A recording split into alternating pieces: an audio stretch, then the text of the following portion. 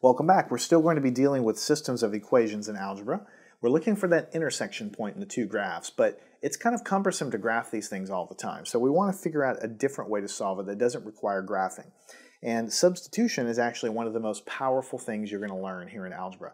I'm going to tell you right now, I've used this concept of substitution to solve systems of equations all the way through calculus and trig and engineering classes. You just use it over and over and over and over again. It's something that you're going to use a lot.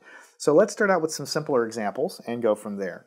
Basically, we're given two equations, which means we have a system of two equations. This is one of them, y is equal to 6x, and the other one is x plus y is equal to 28. Now we could obviously graph them. We could graph this, and we could manipulate this and graph this guy and find their intersection point, but we don't want to do that. What we're going to do is substitute.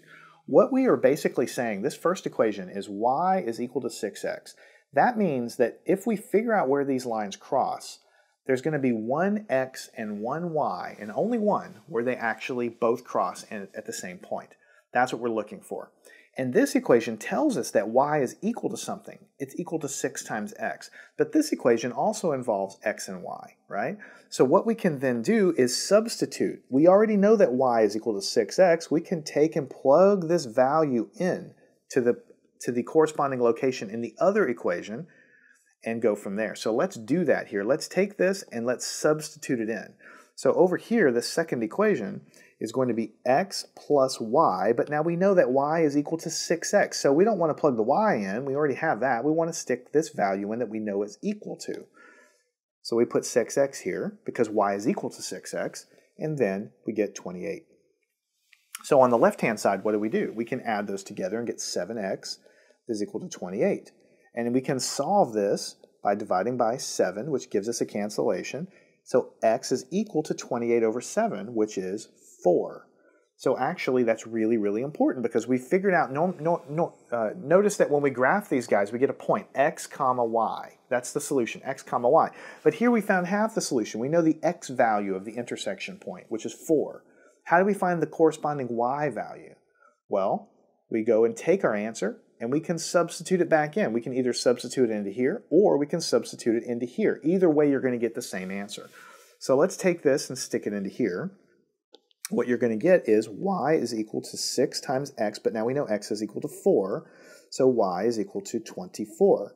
So basically, this and this are really, really important. They're basically the answer. So what we say is that the point 4, 24 is the solution. If we were to graph this equation and this equation, they would cross at one point. That would be 4, 24. Now I want to say one more thing before we go on to the next problem. We substituted in and solved for x, and then we took this value and substituted into here. Just for grins, I want to take this and I want to substitute it back into the other equation just to show you what would have happened. So it's x plus y, so 4 plus y is equal to 28. We solve for y by subtracting 4 from both sides, so it's going to be y is equal to 28 minus 4, y is equal to 24.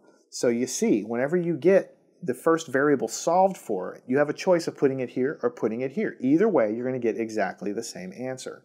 So I always just choose the easier equation. This one looked easier to deal with, so I chose that one. But at the end of the day, you're looking for that point, in this case 4, 24. Now we want to solve one more equation, one more system of equations. What if we had s equals t plus 2, that's one equation. The other one is 2t plus s is equal to 17. So what we want to do is substitute one variable in. Now this equation is already solved for s, so we can take this value of s and we can stick it right into there. Since this is already solved, we can very easily do that. So I'll draw a little picture and show you that what we're doing is we're sticking this right back up in here. So what we're going to get is this equation, 2t plus s, but we know that s is equal to this, t plus 2. t plus 2 is equal to 17. Now on the left, we can add the 2t and this, giving us 3t plus 2 is equal to 17.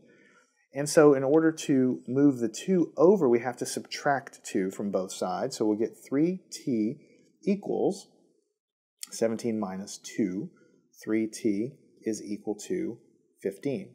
make sure you understand that all I did was take and subtract 2 from this side, makes it disappear, subtract 2 from this side, and that gave me 15. Now, I can divide both sides by 3, giving me a cancellation. T then becomes 15 divided by 3, which is 5. So this is half of the answer. Now, I've solved for one of the variables. I can either put it into here, or I can put it into here. I'm going to get the same answer either way. I'm going to choose this one because it looks a little easier to deal with. S is equal to t plus 2, but now we know that t is 5. So S is equal to 7. And so when we say for the final solution, you can write it as S is 7, comma, t is 5. So we say this is S and t. This is the point there. We could have had an equation in x and y, and then this would be x and y. We just have different variables labeled. But basically, you calculate the value for s, and you calculate the value of t that that satisfies both of these guys. Now, there's one thing I want to say before I close this section out, and that is that if you're going to solve a system of equations, notice we have 2 equations here, and we have 2 unknowns, x and y. So the number of equations must match the number of unknowns in order to solve it. I'm going to write that down. The number of equations must match the number of unknowns. And pretty much for all the problems I'm going to give you, this is going to be the case, because basically it's unsolvable if you don't have that. So if you have, for instance, one variable, or let's say 3 variables and only 2 equations, you're not going to be able to solve it for all 3 of those variables. I know we haven't gotten there yet, but eventually you're going to solve equations with 3 variables in there, and you're going to find the common point between all 3 of them. So if you have 3 variables in your equation, you need 3 equations to solve it. For all of these problems, we're going to have 2 equations, and so you'll always have 2 unknowns, x and y in general, and that will allow you to solve it.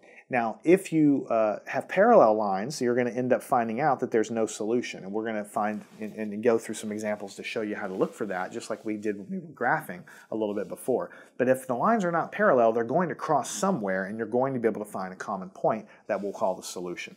So make sure you understand this. Follow me on to the next lesson. We have a lot more to do. We're going to do a lot of these problems because it's very important in algebra.